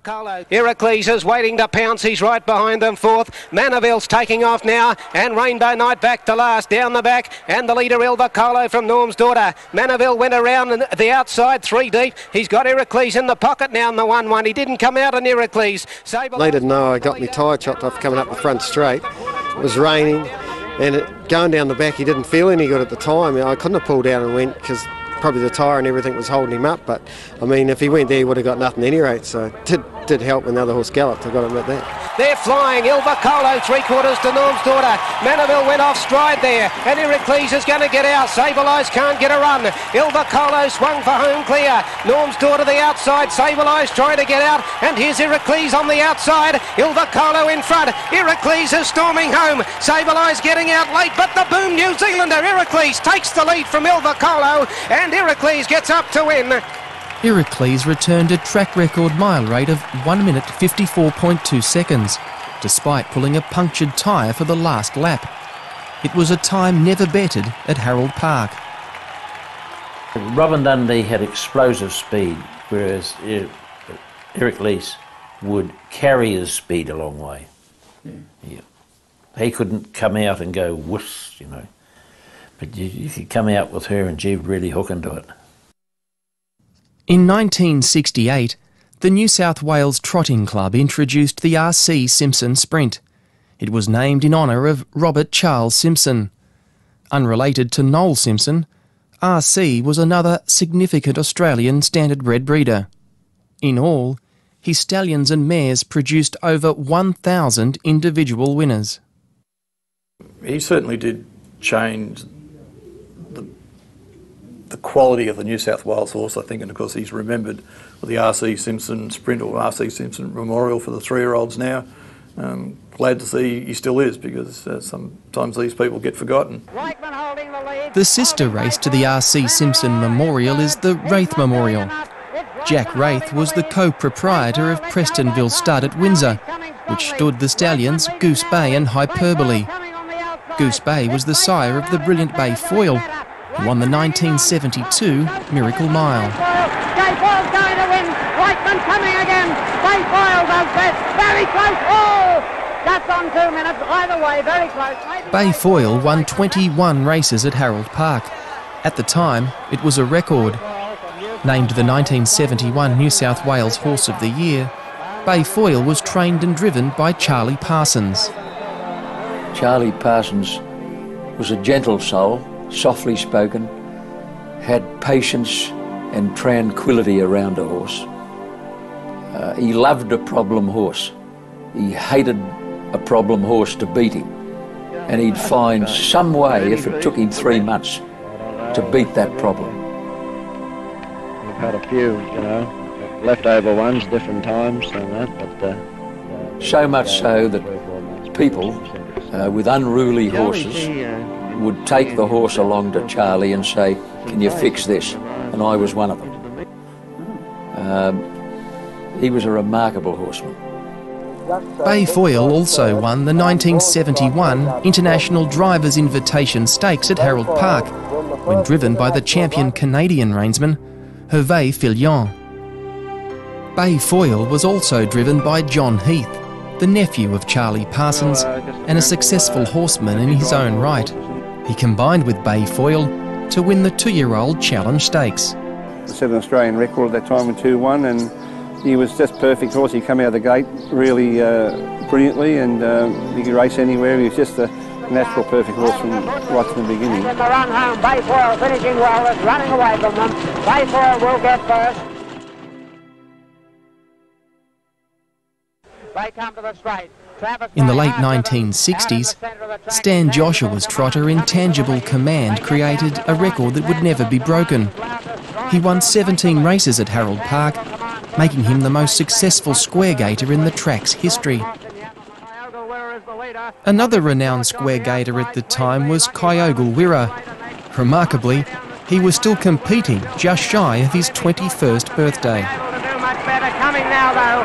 The Kyoto Wirra lasted to beat Olympic torch. In the 1967-68 season, the freakish Tasmanian Halwes created a then Harold Park stake-winning record of almost $44,000. He won the 1968 Miracle Mile in the Australian record time of 1 minute 58.6 seconds. Quickly, Halwes a little slow, and in Yeah, well, I didn't come out of the gate hard. I just didn't come out as he wanted to come out, as I recall, and then I've just gone to the front when it suited me. Halwes well clear, firstly in second place, and great Adios, and the others are all out of the race. Halwes one time an easy winner. He's beaten the light. It's just ahead of the light. It's close to a record. Firstly, second, firmly outside the pace. In a time trial the following season, Halwes smashed his Australian mile record. Oh, very close. Halwes appeared to just beat the light. And The time was a remarkable 1 minute 57.3 seconds. Recurring leg injuries restricted Halwes to just 61 race starts. He was victorious in 45 of them. He was an out-and-out champion, the horse, there's no question about that. He had a dreadful quarter crack that used to retard his progress to some extent, but he was, he'd get pain and he'd just keep going anyway. He was a very good horse, the horse, yeah. Trained by Orb Wesley, Halwes shared a wonderful association with the leading Sydney horseman Kevin Newman. Today we are at the property of well-known trotting trainer driver Kevin Newman. Born in West Australia, Newman moved to Sydney as a teenager in the early 1950s and was employed by the well-known trainer driver Bill Picken. Tell me this, Bill, what is your impression of this new season that's just opened? Oh, well, I think in the new season we should go very good because... An accomplished horseman, Bill Picken had particular success with square gaiters. His son, Bill Jr., would later become chairman of the Sydney Turf Club. Well, I like it very much, because I'm very much interested in, because my father's got our stud property in the Hunter Valley. Kevin Newman, meanwhile, won 8 drivers' premierships and a record 10 trainers' premierships. In 1979, he surpassed Perce Hall's driving record of 500 wins at Harold Park. Another Ricky on the outside, coming very fast. Qatari charging, another Ricky beats Qatari charging. An historic occasion.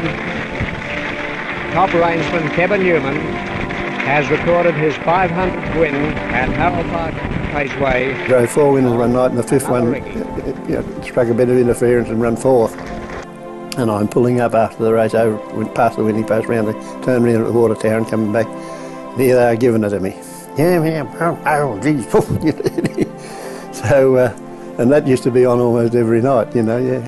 But he interacted with the crowd because in those days the track was much smaller. When he was booed, he'd give as good as he got, and when he was cheered, he would also encourage the crowd as well. Garrison wins, Garrison first, Bensmore Misty second, close to third between Lord Glen straight ahead. Bold David, 3 wide, Koala Frost joining in. Kevin Newman was the trainer and driver of the brilliant Koala Frost, who won 11 of his first 17 races at Harold Park, including the 1970 Lord Mayor's Cup.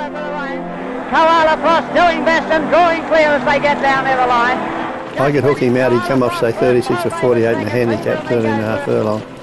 Pull him out at the water tower, approaching the back, into the back straight.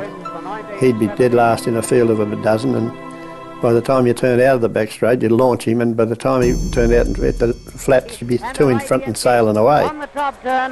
Mitchell Victory was another of Newman's top-class performers. He claimed 19 races at Harold Park during the golden era that included Paleface Adios and Hondo Grattan. Paleface Adios can't go any faster and Local Air behind them, but Mitchell Victory wins easily. Mitchell Victory first, Paleface Adios second. He was a special horse to me. I think I liked him better than any horse I've ever had.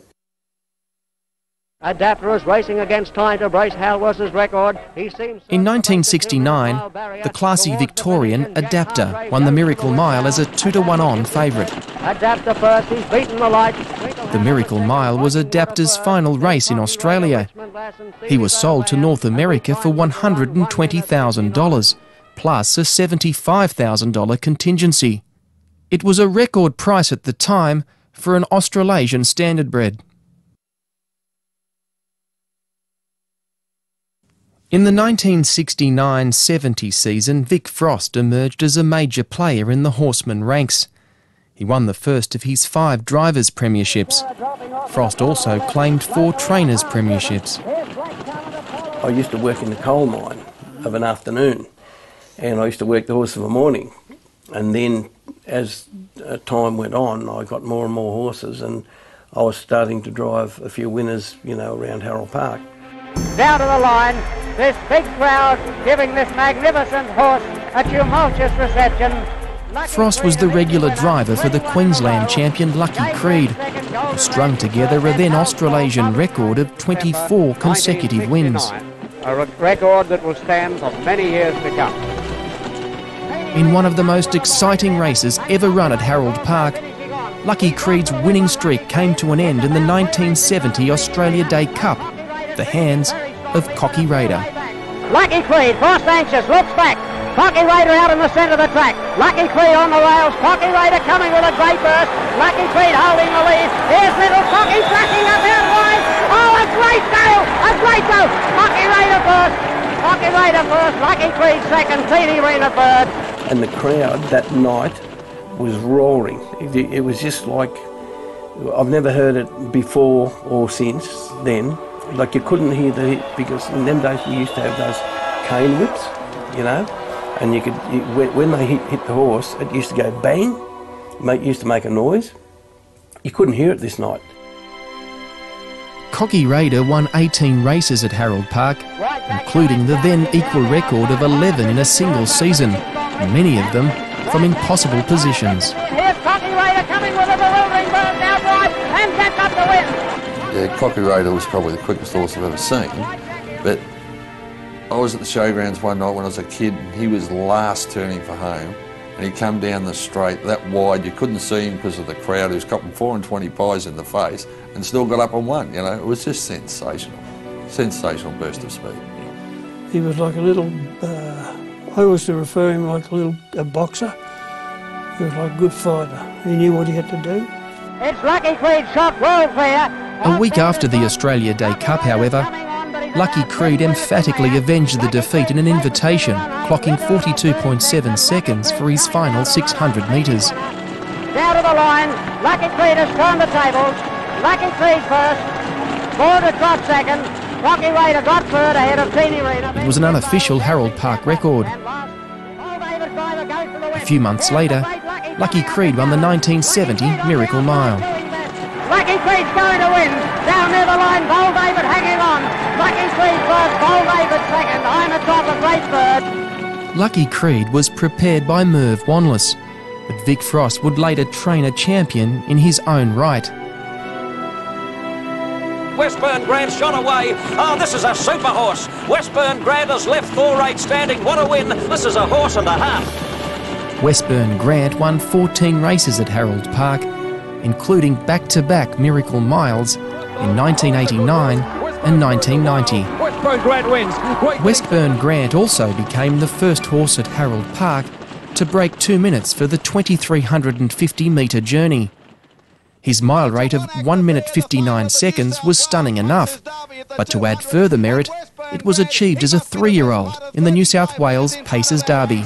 And clap him, ladies and gentlemen, because this 3-year-old is an out-and-out champion as he comes down to the post. Westburn Grant is going to win by an absolute mile. 40 metres on the line, I'd reckon. But while Westburn Grant campaigned in Perth in 1991, tragedy struck. The Frosts learned that their eldest son had died in a freak accident at the family's home. We lost Gary in 91, Christmas 91, and the Benson Hedges was, I think, first week in January 92, so it was only about a week or so later.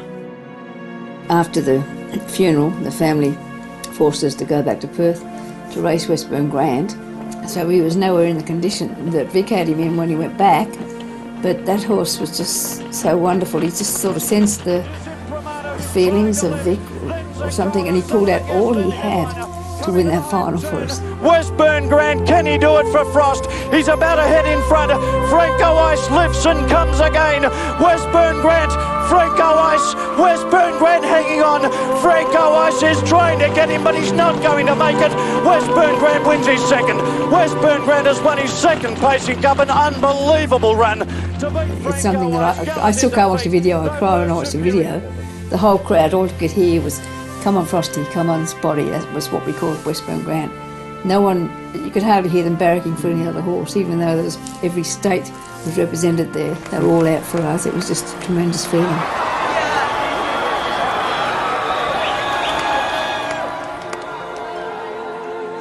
There wasn't a dry eye across the park. I still have trouble talking about it. It was just a very emotional night, and they bet 10 to 1 that night about Westburn Grant, which I don't think at that stage was unheard of, purely because they couldn't see him being able to overcome the problems. But yeah, remarkable people. Vic Frost was associated with many other outstanding Harold Park performers, including Area Code, True to Light, and the ill-fated Glenn's Thunder. Glenn's Thunder's got his head in front, and Glenn's Thunder's won it.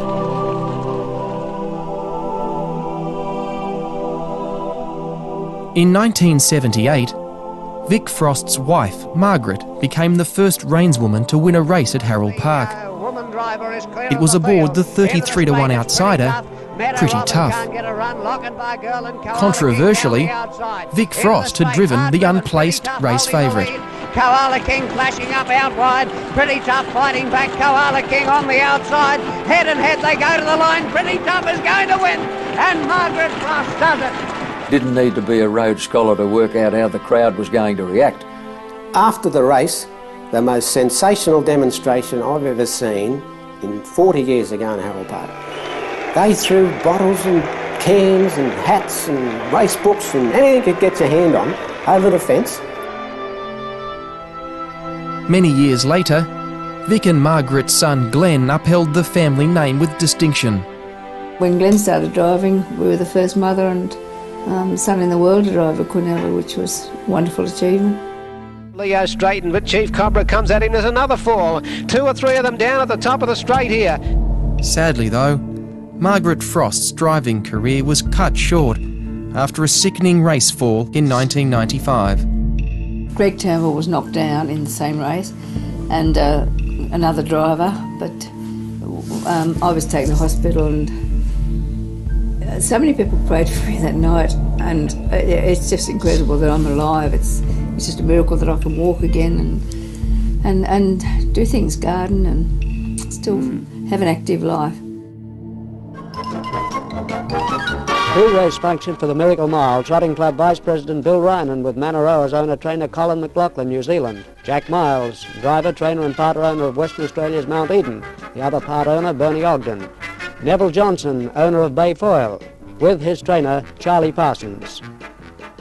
And that's Buddy King, trainer of Nutridyne. In 1971, the brilliant but often erratic West Australian Mount Eden produced an amazing Miracle Mile victory for his trainer-driver, Jack Miles. They're away. Mount Eden, after a first false start, got away badly behind them. Stella Frost first to get going, and as they race round the first turn. When he came over here, and then he blew the start the first time, and then the second time when they called it a start, and he's missed away, and I said, so I'm standing there, I said, he'll still win. The bloke alongside me, you're joking, aren't you? And Mayfoyle from New South Wales leads into the straight from the South Australian deep court. In behind them, Stella Frost in a pocket. Mount Eden is up behind them on the outside of Manaroa. I was sort of travelling all right. Next thing, he come from last and just went straight around the lot of us and smothered us. You didn't believe it. You couldn't believe a horse would go that quick. In them days, anyway. They're followed by Mount Eden coming strongly now as they wind the reins on it. It's a great race, this. Bayfoyle, Mount Eden dashing up to go on the outside of it. Mount Eden has got to a narrow lead. Hard driven, Mount Eden has dashed clear of Bayfoyle. This is a magnificent animal. Just running a 2-minute mile at the moment, but he set them up a great start. Western Australia's Mount Eden has dashed well clear. They fall in second place. The others are a long way back. They come to the turn. It's all Mount Eden. Mount Eden killing them in the run home. They run down the straight. Mount Eden well clear of Bayfoyle. They're followed by Deep Torch finishing on. Stella Frost not doing anything. Mount Eden racing down. He'll break the 2 minutes, I think. Yes, he beats the blue light. A tremendous run. Mount Eden first. But to think that he lost all that ground and he was able to win the way he did, I think that would nearly rank as the greatest performance ever seen in modern times under the ribbon of light.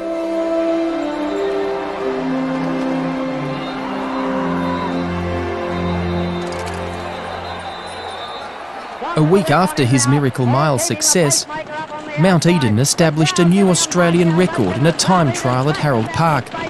He recorded a sensational 1 minute 56.7 seconds. We really couldn't operate very well as a family for 3 years because the horse was the focus of the family, and someone had to be close to or near the horse 24 hours a day. So there was no family sort of outings or get-togethers or holidays. It was just, the focus was just on the horse. Mount Eden was ripe for the North American market, having won 14 of his 20 starts. He was sold for a record $268,000, but he never raced again. Neville Hargraves had a connection with a number of top-class Harold Park performers in the 1960s and 1970s. His most famous association was with the Dower New Zealand stayer Manaroa, affectionately known as the Ugly Duckling. But I used to talk to him all the time, and I can't sing, but I used to sing to him and used to watch his ears, and he used to relax. Yeah. And I never used to grab hold of him because everyone knew he was a bad beginner, and they used to grab hold of him. I used to give him his head, and that's how I used to. And he never missed away with me ever. Manaroa and Commando fighting it out. Manaroa may be doing a little bit. Commando fighting back. It's Manaroa, a great horse. Down to the line, Manaroa first, Commando second. Welcome Advice, who hailed from Junee, was the leading stake earner at headquarters in the 1971-72 season. He won the 1972 Inter-Dominion in Brisbane and is the only horse to claim all 3 feature cups at Harold Park in the same season. Welcome Advice was one of many outstanding horses raced by members of the Harpley family. They won the New South Wales Pacers Derby with Ardrossan and James Darren in 1967 and 1970 respectively. Ardrossan started odds-on in all 7 of his Harold Park appearances as a 4-year-old. And from New South Wales, Ardrossan takes out the 1967 Derby Pacers final. Old Sam Maxwell owned him, and I was good friends with Sam. And I'd had horses before, but they weren't Ardrossans. They weren't as good as him. Frost can't do any better. Welcome Advice. James Darren was a freakish young horse who won 22 races from 32 starts as a 2- and 3-year-old before being sold to North America.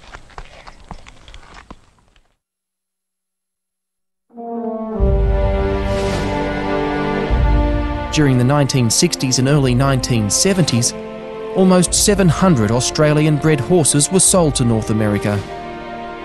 One may have expected Reichman to be another. A brilliant speedster, Reichman was never headed in the 1973 Miracle Mile. He clocked the Australian race record of 1 minute 58.4 seconds. But down to the post, Reichman scores a great win. Reichman had also qualified for the 1973 Inter-Dominion final at Harold Park a fortnight earlier. I still think the 1973 Inter-Dominion at Harold Park was one of the best series ever been conducted. Purely because of the simple reason that they ran 6 heats every night. And there were a lot of horses that ran first and second in a heat but actually never qualified. Hondo Grattan was sent out as the 11-4 favourite in the grand final after making a clean sweep of the qualifiers. Dubbed the Bathurst Bulldog, Hondo Grattan was trained and driven by Tony Turnbull. Into the straight though, Hondo Grattan just the leader from Royal Ascot.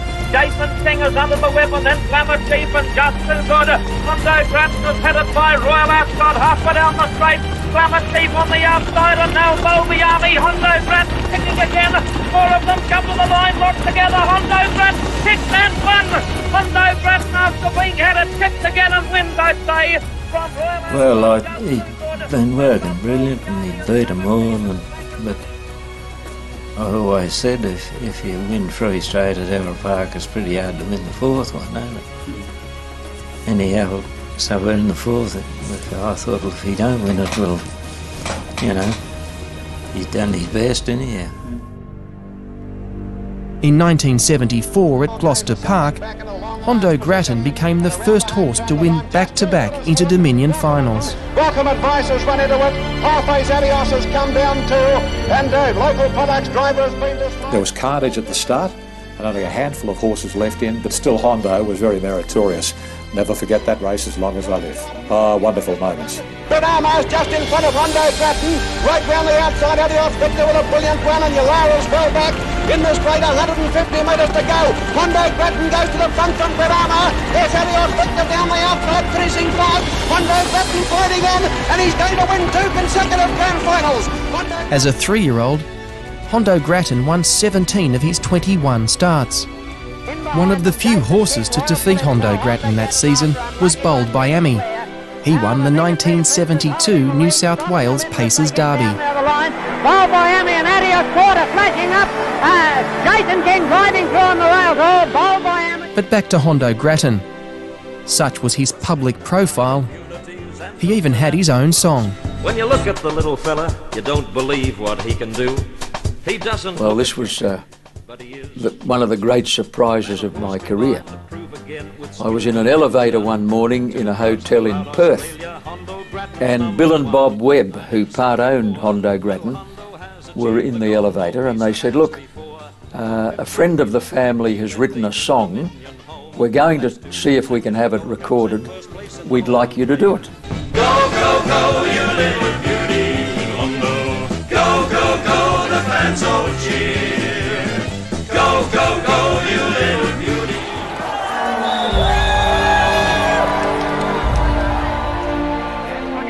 Earlier, in a thrilling and famous finish with Paleface Adios, Hondo Grattan won the 1974 Miracle Mile. Turnbull first to go for the whip on the Little Lagoon Pacer. In the straight though, Paleface Adios the leader. Hondo Grattan, nothing if not gain coming at Paleface. Paleface and Hondo Grattan. Hondo Grattan moves up to Paleface Adios. He takes the lead. And this equine dynamo from the Lagoon, Hondo Grattan has won the Miracle Mile. The crowd just, the cheering, you talk about the noise that they lifted the roof, head and head, all the way down the straight. Marvellous, marvellous finish. I can feel myself shiver now when I think of it. And the little Hondo just bang on the line.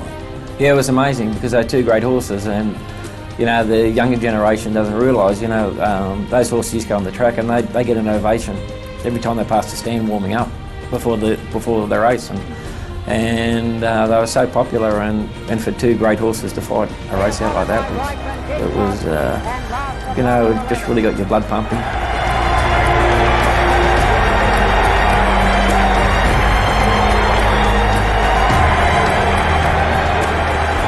In May 1986, the pair returned to Harold Park as teenagers to stage a rerun of that epic Miracle Mile duel. Colin Pike and Tony Turnbull, they gave back to the industry in the country what they took out of it, and they'd take those horses to all the tracks and they'd race in the free-for-alls. A year younger than Hondo Grattan, Paleface Adios won all 3 Eastern States derbies in 1973. He was a long odds-on favourite on each occasion. But Paleface Adios been shaken up and beat Mitchell Victory a long neck, 3 lengths away for Jordan.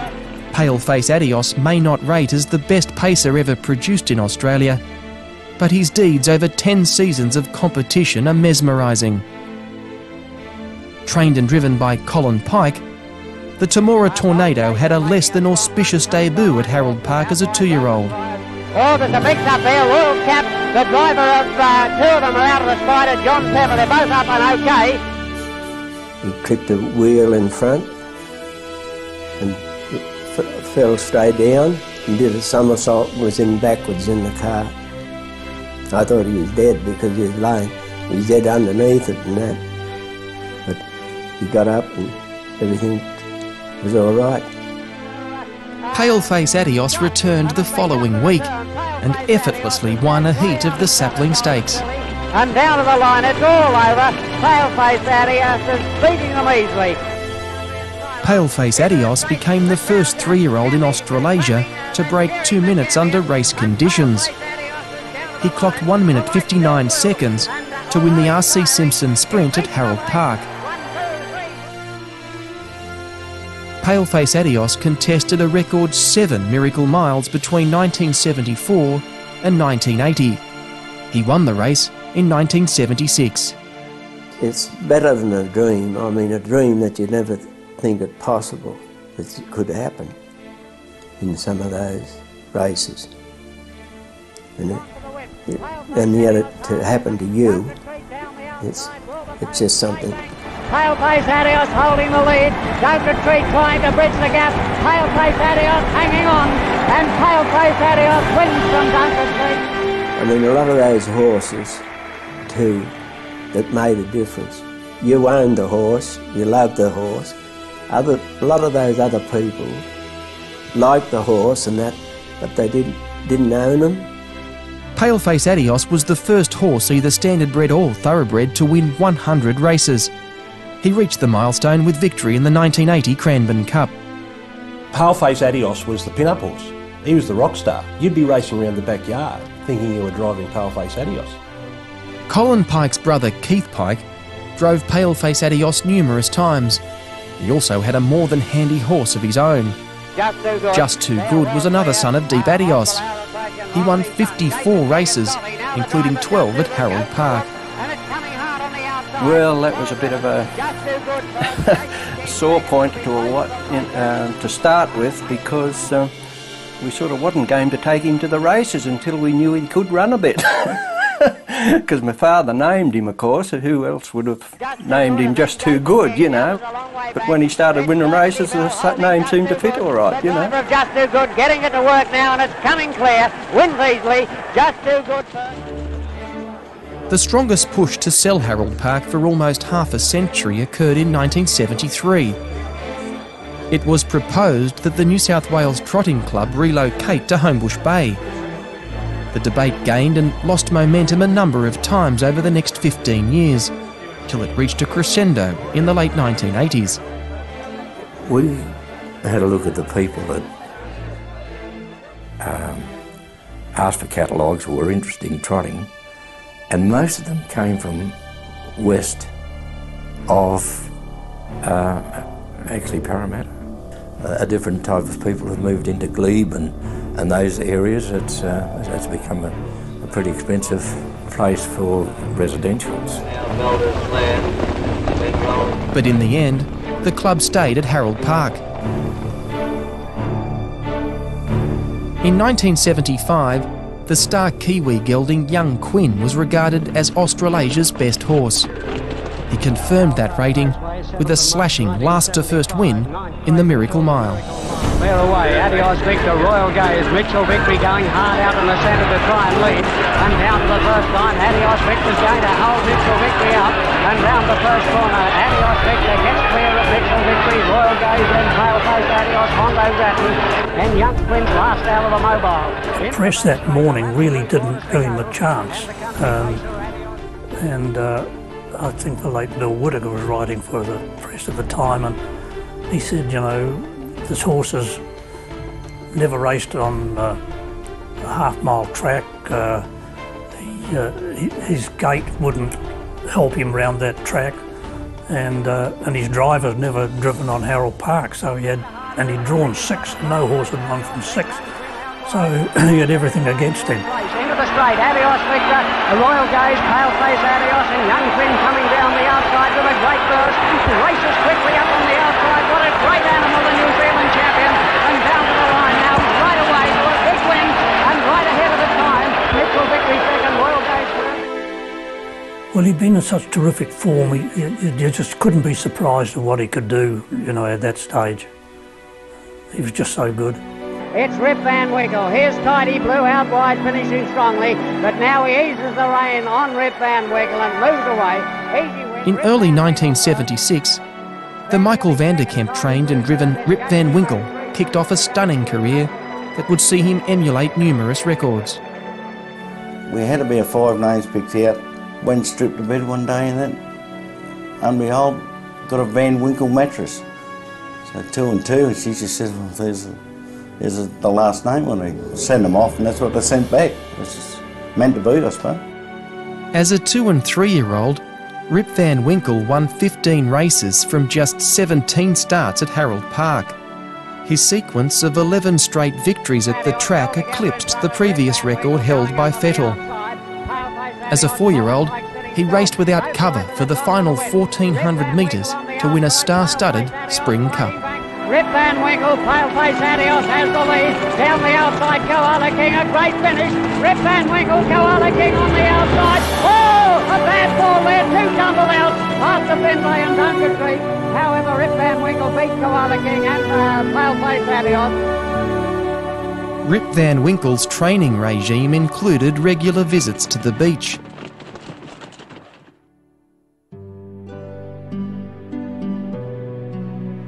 The influence for this type of therapy came from Kevin Robinson, who had an imposing strike rate with unsound horses. Robinson trained at 7 Mile Beach near Berry on the south coast of New South Wales. Dad was the best horseman I've ever seen, not just because he was my dad, but all the horses looked immaculate, and he was just had a great eye for a horse, and he could just tell when they were ready, and he's a great horseman. Could do anything with a horse. It's Lee George leading Billabong Keepers, flashing home. Little between them, they get near the line. There's nothing in it. Lee George may have beaten Billabong Keepers. Robinson was also an outstanding reinsman and claimed the Harold Park Trainers and Drivers Premierships in the 1975-76 season. You know, I mean, you talk the horse with your hands. Unless you've got good hands, you never make a driver. And when I say a driver or a rider, you do talk your horse with your hands. But around the turn in the grand final, and you can hear the cheers from Berry on the south coast as firstly booted away for Kevin Robinson. He won the 1968 Inter-Dominion Grand Final at Alexandra Park with First Lee. But getting close to home, and First Lee is a mile too good, and First Lee wins the grand final for New South Wales. Holy Hell second. In third place, running on gamely, is Blue Pennant, followed by Vista Abbey. Kevin Robinson won 7 races aboard the Victorian champion Gamelite, including 2 Harold Park Cups in the early 1980s. Robinson also trained the Open class stars Frosty Imp and Bill's Student, who won 22 and 21 races respectively at Harold Park. Robbo had a remarkable record with young horses in feature races at Harold Park during the 1980s. The majority of them were driven by his son, Terry. He's never ever criticised me for one drive that I've had, and you know you come back and you've certainly butchered a few, but it's just wonderful that we've got that, he has got that ability to let it go, and he realises you've made a mistake and that nothing needs to be said. Kevin Robinson also trained more than 200 winners for the high-profile owners Bill and Ron Truer, including the brilliant Under a Cloud. And down to the finish, another up-and-coming champion, Under a Cloud, Lord Plancho second, Sunset Ringo is... In 1978, Bill Truer replaced Bill Rynan as the president of the New South Wales Trotting Club. He took over at a precarious time. While elements of corruption have always existed in racing, Harold Park entered a dark period. It had been infiltrated by the most powerful players in Sydney's underworld, including Lenny McPherson and George Freeman. Yes, there was an aroma about it. Certain drivers was named by several people, said they were in the swim, organising races, and at that particular time the sport was tarnished. There were rorts, and it was mainly because there was SP bookmaking. There was an SP bookmaking ring in Sydney, and there was a central figure who was controlling activities. I actually met Freeman through an associate, and I sort of said, no, I'm just going to row me boat. Oh, at the time I never said anything. He said, get back to me. I had a bit of a yarn to a few people, and they, you know, said, no, it's, you know, the money's good, but it's a no-brainer sort of, and I just said no, and that was it, yeah. But it, you know, probably easy could have went the other way. I was never directly approached at all. I felt a couple of times that my horses were involved, unbeknownst to me. A car pulled up on the main road. We lived at Londonderry, near Richmond and in between Penrith. And I was only a young fella, and I remember the colour of the car still. And it pulled up, and we were walking from my grandmother's place to my father's place on the same property, probably 500 metres apart. And we heard a couple of loud bangs coming from this car, and they were directed, I don't know whether at us or to scare us, but Dad had an old Massey Ferguson tractor there. We hid under that for a good 10 minutes. And my brother, in his own inevitable way, he said, this fella's got to go, he's got to get off, he's got to be off that course. And it was all arranged that the following Friday night, when he comes, there was people there to meet him. But somehow it got out of the bag, and the fella never turned up, and he never went back to Harold Park. And that was George Freeman.